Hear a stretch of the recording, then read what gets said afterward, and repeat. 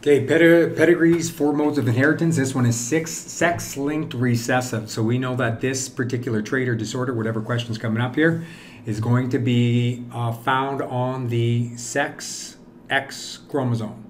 Okay, so let's get right to the question. It says here, hemophilia is a sex-linked recessive disorder.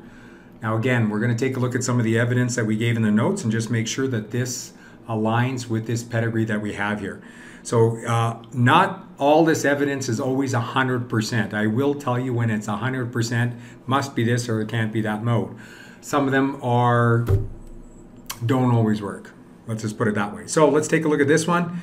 It says sex-linked recessive. One of the pieces of evidence was that it often skips generation, but we see in this particular case that it doesn't.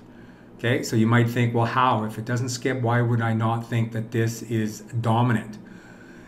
This is the big giveaway right here. The next point is affects overwhelmingly males. So it's not just some of the males or most of the males, it's like overwhelmingly males that it's going to affect. And if you take a look at this pedigree here, you can see really quickly that it is all males. So that is a dead giveaway that this is sex-linked recessive. Okay, sex-linked recessive. The reason mostly males, again, if you're interested in knowing, is because males only have one X sex chromosome, the other one being a Y sex chromosome. So if they have the mutation on that one X, they don't have the benefit of having a normal X to mask the expression of it. So if they have one X and they have the mutation, they have the disorder of the trait. Okay, so what's missing out of here is just, I don't know why when I transferred it. Let's just put a couple of Roman numerals to show the different generations and then the individuals. 1, 2, 1, 2, 3, 4, 5, 6, 7, and so on. Okay, so that's how we determine these individuals. Now, because it's sex-linked, we must have X's and Y's in our pedigree. I know if I have a normal X, and I think we've given the nomenclature or the notation here. X is normal. X with the superscript H is hemophilia. So if I have just an X, I don't care what that is. It could be another X. It could be a Y with the hemophilia if it's another X, and that will always be normal. So a legend is just as important for these pedigrees as it was for problem solving.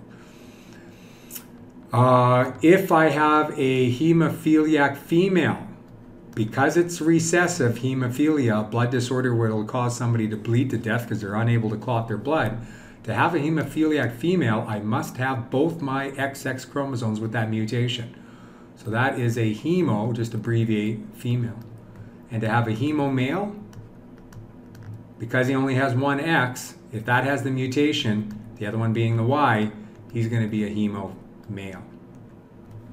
Okay, there's our legend. Okay, still very important, the legend. So if we take a look at these individuals, anybody that is shaded in has the disorder. And if it's a square, we know it's going to be a male. So we can fill some of these in pretty quick.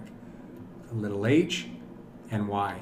Now, this female is X. What's her other one? Well, let's take a look at her offspring. Now, it's only females that can contribute, in this case, the hemophiliac allele to the boys. Because what dad is contributing to determine if that's going to the boy, he's determining, or he's donating the Y to these boys. So where did that hemophilia mutation come from? Well, it had to come from mom. Because it's only moms that will infect the boys. The boys are getting the Y from dad, so he's not giving them the mutation. Okay, so now we know that this mom, individuals 1, 2, must be heterozygous, and it's known as being a carrier. She's a carrier. She doesn't have the disease, but she does carry the recessive mutated allele for hemophilia. Okay, because it's recessive. So that means these boys, of course, mom gave them all of these mutated X sex chromosomes. And it all came from mom. Okay. Now if we're going to take a look at some of these other ones, I know we don't have to show all of these here. but let's put a couple of them in there anyways. All these females we know are just X for now. Now, what does Dad give those females? All the females up in this generation here, generation 2. Well, he doesn't give them a Y because he gives the Y to his boys, his sons. So what he's giving, and because he's infected, or he has the mutation, and he suffers from hemophilia, he must be giving all these females the XX chromosome with the mutation on it. So now we know that all these females must be heterozygous. So you see how we're moving along here. Now, if we take a look at this individual's 2-1, we say, well, what is that other allele? We'll take a look at her sons. So sometimes you're looking on top, sometimes you're looking at the bottom at offspring. These boys all have the disorder. Where did they get that mutated X sex chromosome? They must have got it from this mom here. Because again, Dad is only giving them the Y's here, right? Okay, and these females must be, same thing, heterozygous. They're normal, so they must have at least the X normal allele here for not having hemophilia, but they're all carriers.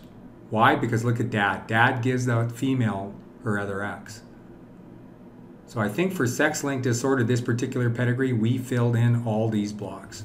I won't transfer them on there because you'll see that just on the actual pedigree itself. Okay, any questions? Maybe a bit confusing. If you want me to go over it another way or again, just give me an email. Thanks.